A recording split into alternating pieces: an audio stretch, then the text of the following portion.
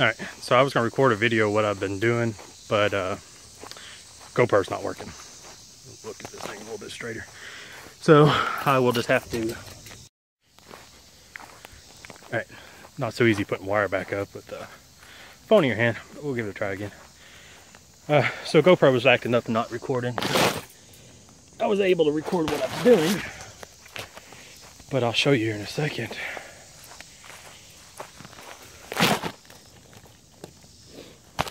Alright, so what we're doing here, I don't know how well you can see it.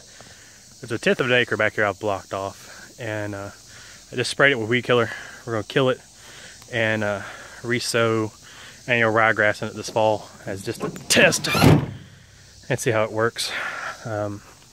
Works out better, we may do more next year or this spring. So this will be a multi-part to this. Hopefully in a couple of days it's died down and we can do what we're going to do tillage wise to it, which ain't gonna be a whole lot. We're just going to scratch up the ground and broadcast seed over top of it. But once it's died down, we'll broadcast seed, fertilize, and monitor it.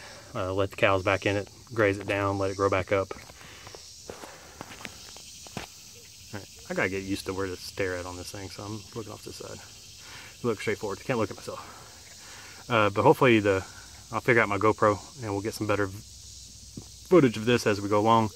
And like I said, we're also going to do hay here soon, so we'll get that done. So the size of the plot I was talking about, it goes from that T-post there to the 5th one down, somewhere right there about the tip of my finger. Runs all the way over to a stepping post, then all the way back up to here.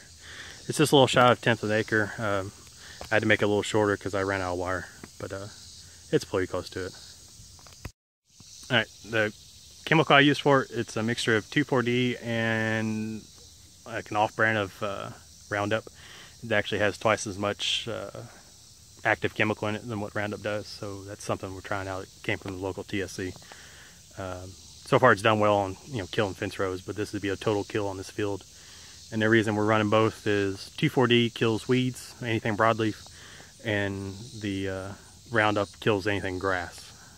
So it's be a total kill on everything. Like, comment, subscribe. I don't really have a good ending to this yet. I know several other guys have some type stuff. But we'll figure out something. Thanks.